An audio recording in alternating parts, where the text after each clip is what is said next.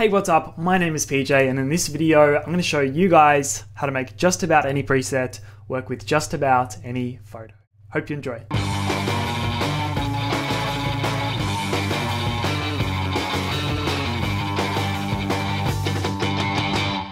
Alright, so I just got done making a video about how to edit portraits, and I made a cool preset during it. I'll link that in the description to this video. It's also in the last one. Check that out if you haven't, if you want to see exactly how I made it and the process that went into it. So I'm going to reset this from scratch, and I'm going to sync those settings across all the photos. So everything has started from scratch. So this preset that I've got was Page YouTube O. I'm going to click that on. There are a few things that you need to change on a photo by photo basis.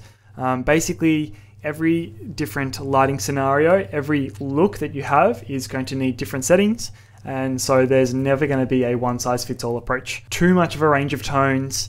There's too many different lighting situations and scenarios, and one preset will never work for every single photo. But to make, I'm going to say like 80% of your presets work for like 80% of your photos, there's a few things you need to change. First of all, you need to change white balance, exposure, and contrast are really big ones. Another one that I'll add in as a little maybe, depending on your style, is grain, because grain doesn't work for every photo, but if you can recognize the photos that it does, I think it adds a lot. So I just put on this preset. This is the free one. You can download it below. Like I mentioned, Page 56 YouTube O it's called.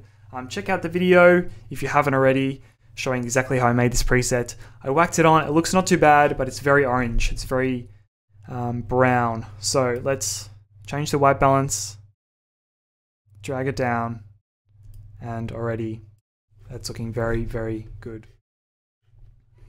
You know, I might need a little bit more tweaking, but I mean, for a 3-second edit, I think that's pretty sweet. So let's try one of these other ones. I've got this photo of Mark here, taken in Fort Worth, Texas. I'm just going to change the crop. All right, so let's pop on that preset, Page 56 YouTube O. Again, a little warm.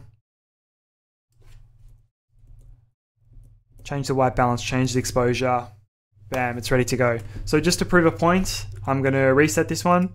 I'm going to just pick another one of these presets. Let's just like randomly click on any one of these YouTube presets that I've made.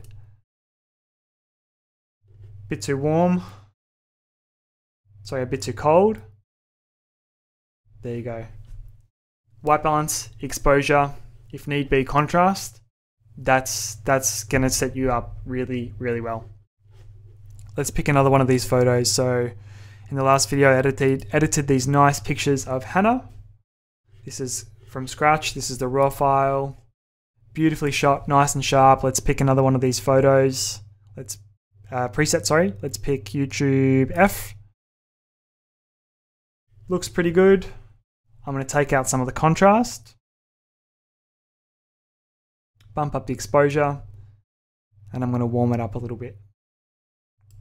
Like I mentioned, 3 things that's going to set you up really, really well for most photos. It's not going to work for every single one. Some of these presets that I've made are just completely whack. But if you have a good preset, if you have a good set of presets, yeah, you can apply it to most of your photos. Let's have a look. YouTube A, let's try that one. Pretty good out of the box. Let's reset it. And let's go, let's have a look at this picture of Harley.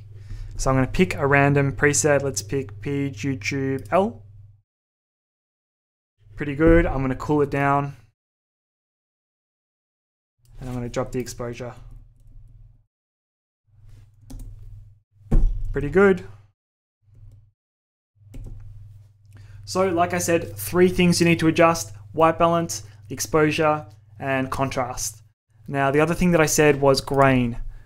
Grain doesn't work for every photo. Natural light, I find it works really well. Let's have a look at one of these photos of Will.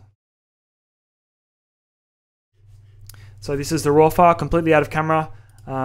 It might have, it's pretty clean. It's shot at ISO 1000 on a 5D Mark III, so it's pretty clean, but let's just see. This one might not work with grain. Let's do YouTube D. Let's try that one.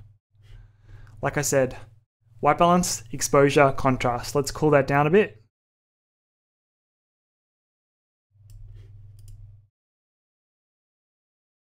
Excellent. The grain actually works. That's a bad example, but I find in artificially lit photos, sometimes the grain can just be overwhelming. It just gets messy. If you've got a noisy photo, it's too much. But in this one, it actually works pretty well. I hope that helps you get the most out of your presets. Like I said, this one, Peach 5056 YouTube O is available for free in the comments. You can download it from Dropbox.